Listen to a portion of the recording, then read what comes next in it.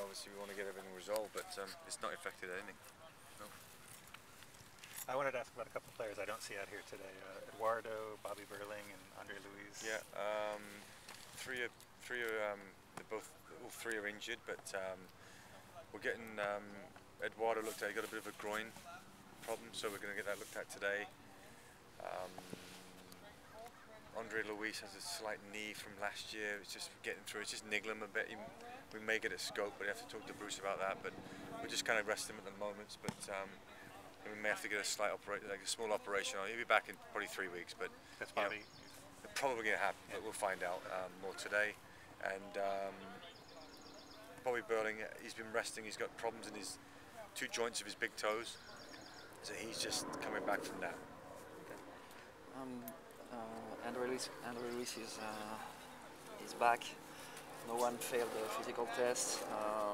There's no big injury so far. No. Is it starting? You feel it's starting better? It feels better. Yeah. I mean, they're out. Those 2 guys, like, which you don't ever like anyone being out of training for any length of time, especially pre-season. But they've showed, he's showed he's very fit right now and looks good. So we just want to clear this knee up so it's not bothering him all year.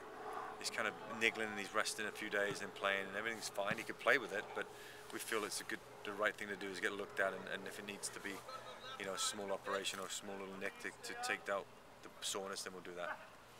Are there things that you are doing differently this year after the problems you had in the beginning of the last season?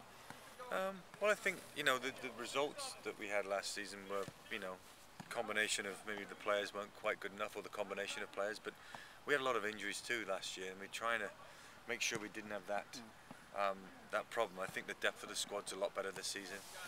We've kept the guys we wanted to keep from last year, and we've added some good players. So I feel that we're much more equipped to handle any injuries this season, and hopefully that will show true in the first few games we have.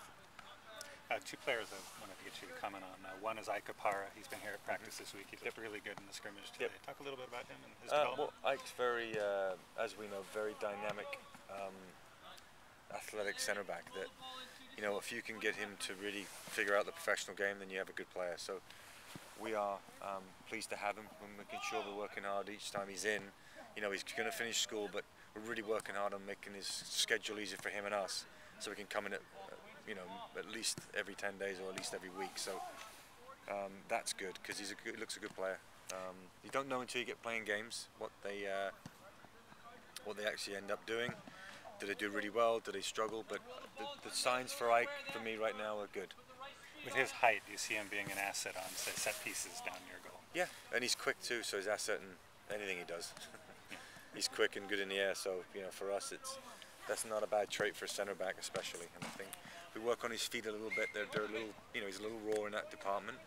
But that's the last thing that I worry about. If I want a really good defender who's fast, strong, aggressive, good in the air, and he's got all those things, and he's brave. And I think we can work on his, his feet and his passing. That'll be okay. But he's got the attributes to be very good. Another player that's new to training is Javier Robles. He's looked quite dynamic out there. Speak a little bit about his Javier's. Yeah, I mean, we lost Shea, and straight away me and John were right on it to make sure we can replace that player.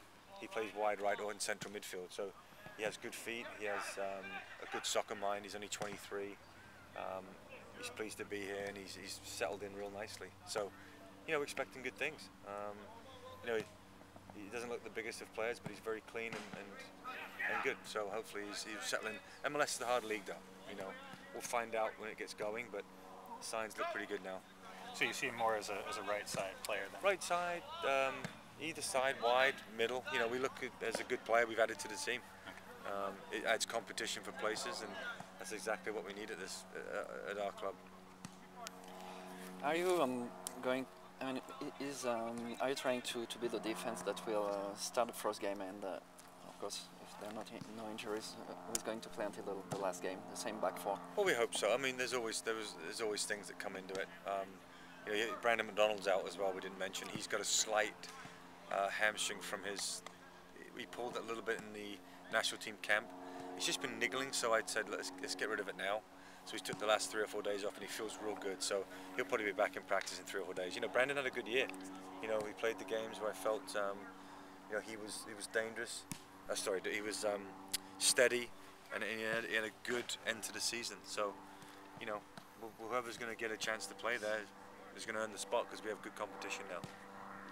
Looking forward to Saturday's game against Fresno. What kind of team do you think you're going to be putting out on the field for that? We'll have a look. You know, we're going to play a game on Monday morning here as well, so maybe mix the squads up a little bit. You know, give some guys 90 minutes that maybe not played for a while. So that's what we'll be doing and having a look at. So I'm unsure exactly the lineup. We'll discuss it today with the coaches and pick two sort of units. Do you already know who will be the team captain this year? Most probably Corrales. Corrales. Yeah, I mean I can announce that he'll be captain. Yeah. All right. Great. That's it for me. Okay. Thank you. Thank you. Thanks, guys. Yeah.